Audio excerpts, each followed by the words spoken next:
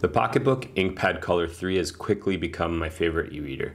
I've been using it a little over 6 months now, and it offers some really unique features that you don't see in many other e-readers. The color screen technology is called Kaleido 3, and it's the only e-reader with this screen that has full waterproofing with an IPX8 rating, making it the perfect beach companion. Best of all, there are no logins required to use it, and it comes with a host of basic apps and a browser, which makes getting ebooks, comics, or PDFs very easy on it. It's quickly replaced my old Kobo black and white e-reader. So full disclosure, the first Pocketbook unit that I had was sent to me by Pocketbook, but I was on the train one day and I left the e-reader on my laptop and I took a nap, and then when I woke up I didn't realize, but it had slipped off. And so that actually brings me to my first point, that the case, which gives a little more grip on the back, is something I would highly recommend. This is the standard case. They have a pretty cool little mechanism here that kind of clicks in and you can pop accessories. If you look in the back, there's some metallic pins, and I just learned that they offer a Qi charging case, which is about the same price. So I would actually recommend that over this one. But if you just want a simple case, then this one is good. And I think it might be a little bit lighter because that one has a back component to it. But just FYI, so you don't have the same issue as me, the back, while it appears kind of textured, it is pretty slippery on surfaces. So this video is actually sponsored by me. I ended up liking it so much that I bought a unit myself, which came in this kind of mangled case from Amazon. But bottom line, if you're gonna get this, I would highly recommend a case. My old unit, which didn't have a case, I also ended up getting a scratch on the screen.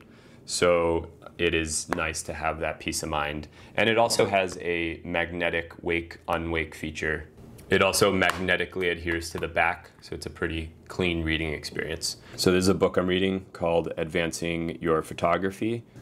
And so you can see right here, these kind of sample photos, they look a lot like a film grain of some sort.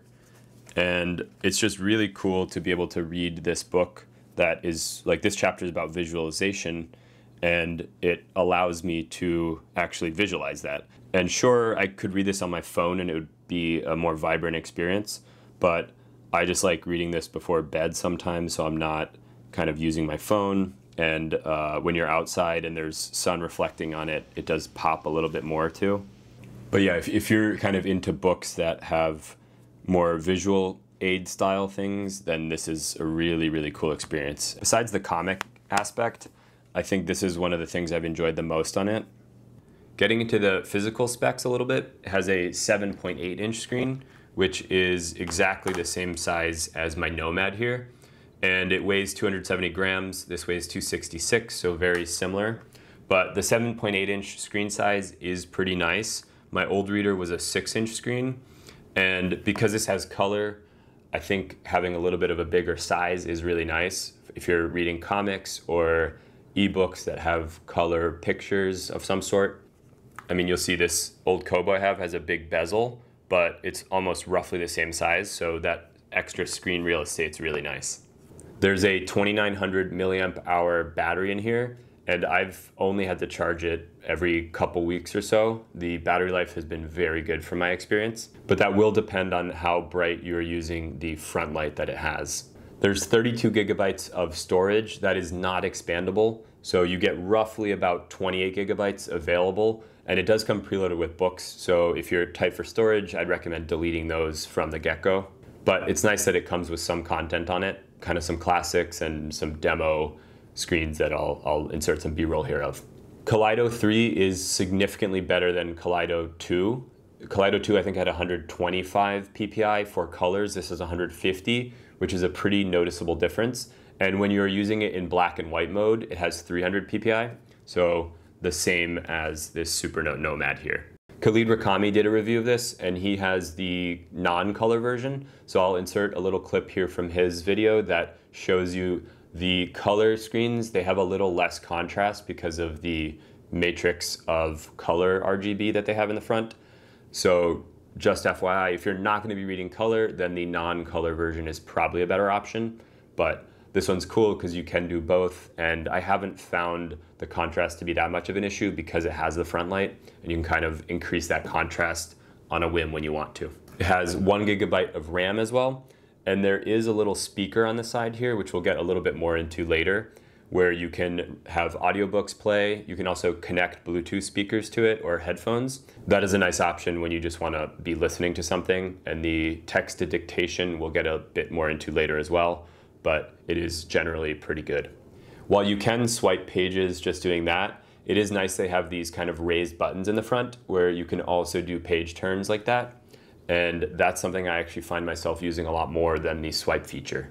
The big screen is also nice for comics because sometimes the text can be a little small, and so having that 7.8-inch screen is nice because you don't need to do a lot of resizing or rescaling for comics. And just know there is an image there, and like a game of hide and seek, we'll look for it until I find it. So I'm going to pause it really quickly. The microphone is pretty close to it right now. You'll see there's a speaker right here. It's a single speaker. There's no stereo here. Now we'll change to British. Any equipment, just you and the scene. Think of it as a workout for your eye. I often will walk into an environment and just know there is an image there. Really quickly talking about pricing. This is a relatively expensive e-reader at $329 because there's so much technology packed in here. But when I rebought mine because I lost the first one, I ended up getting it at $279. So there are sales once in a while that will go on for this. If you ended up getting on sale with the cover, you could probably get it around the $300 price point. You can check the updated prices in the affiliate links below. That is the best way to support the channel if you're finding this review useful at no additional cost to you. This is a little example of what I wanted to show you about the color accuracy. So, I mean, you can see everything's a lot more muted here in terms of the greens. The blue is a very different kind of spectrum of blue. The orange, the purple is actually probably the closest to real life. But despite it not really popping as much as this, I still think it looks pretty good. In my kind of viewing experience, I've compared it a bit to film. So like a film camera, you know, is nowhere near the fidelity or the quality of a digital camera, but it does kind of have a very cool nostalgic vibe to it, and I kind of enjoy it actually. So let's go into some other pages here.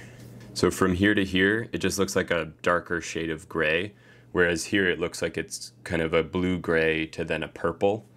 And so you really don't get as much contrast, but for the reading experience, it still kind of does the job, and I think that it provides a pretty good experience in general. There is a little bit of ghosting once in a while, but it's really not that bad. Splinter's a good example here. So his robe and his face look almost the same kind of brown shade, whereas here you can really see it's a maroon and brown. And so there's certain color ranges on the spectrum that it doesn't get perfectly, but let's go to the settings here. You can also do fit to width. So now, but then you have a little bit of scroll that you need to do. And so I normally just leave it in this, this fit to page mode. But then here's where I kind of want to go, the contrast and adjustment. This is something that I played around a lot with, and I was doing real-time comparison. I did not find that any of the adjustments I made a significant change for the better. At different points I played around with it again, but honestly, I think the stock viewing experience is pretty good. And that's actually one of the things I like about this. Like the Books Tab Mini, you can play around as much as you want, and it's got a lot of fine control, but it's really more of a niche thing. This is kind of a reader, and it's just something you want to like pull out a book and just be able to read it and enjoy it. And so I think that's actually a really big benefit of the Pocketbook Inkpad 3. It's just a nice viewing experience from the get-go. The Books Tab Mini C is another kind of e-reader that has the same screen, but it's not waterproof. So that is a good option if you do want to be note-taking as well, but this is a more dedicated and focused device, whereas that has Android apps and has the whole gamut of things you can install in it. Also, while some e-readers, you'll notice the screen is flush with the border, this one's a little recessed inwards, which does mean that you get a closer to the screen experience, which can be nice and allows for a little more clarity and it just looks better in general. Getting into the software, I've found the experience to be pretty smooth overall. It does have a quad-core processor, and one of the cool things is you're able to annotate and have text selection for notations that you want to make. There's also a mode here where you can do kind of a pencil, so you can actually write on the screen. There's no pen input support, but it is nice because I think that's cross-compatible, so I'll get into the app a little bit later, but I'll show you on my phone as well. The document support in general is very good. I'll try to list them on the screen here so you can see which documents are supported, but you can have PDFs, CBRs, which are like comic formats, and EPUBs, of course. There's Wi-Fi and Bluetooth support, and the built-in browser is a good option to have because you can go to things like Project Gutenberg or other sites that have free EPUBs, and you can download books directly on the device. You don't even need to sync it up to your laptop. But when you do sync it up to your laptop, there's the option to charge it and the PC link. The dark mode's also nice, but it does introduce a little bit more ghosting. Depending on the scenario you're reading it, that can give you maybe a little bit more contrast if you're reading like a black and white book. For color, I would not recommend it, but it is a good option to have. This is my first Pocketbook device, so I've actually been pretty impressed with the software overall. One of my favorite features that my Kobo also had is on the left side here, you can swipe up or down and control the color temperature. And then on the right side, you can control the actual front light brightness. That's really useful. Instead of having to drop down and go through a menu system, you can actually just control that there. And there also is a feature in the software where you can control the light based on the time of day. So if you really want to customize it, you can do that. But I like the quick access of just being able to control the brightness right from the book itself. I do like having built-in dictionaries for those times when you don't know a word and you just want to easily look it up. And the dictionaries can be downloaded, so you don't have to have online access to have that word be looked up.